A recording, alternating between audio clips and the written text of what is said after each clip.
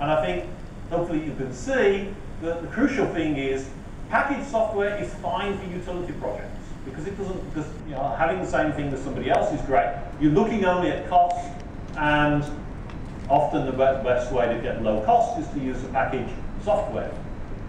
But when it comes to strategic software, you don't want to be using the same software as your competitor, right? Because that will destroy your competitive advantage. So there, custom is more important, because the custom software is what gives you that differentiation. The kind of techniques involved in Agile software development are vitally important for strategic projects, because they are all about speed. They are all about getting an idea and getting it into production as software as fast as you can. With utility software, I'm not saying that Agile isn't a useful technique to use. It's more that it doesn't really matter that much. It doesn't matter if you're using a more efficient, more rapid approach in a utility software environment, because it's just not that important anyway. Right? The main thing is just keep the costs down, make sure nothing disastrously goes wrong.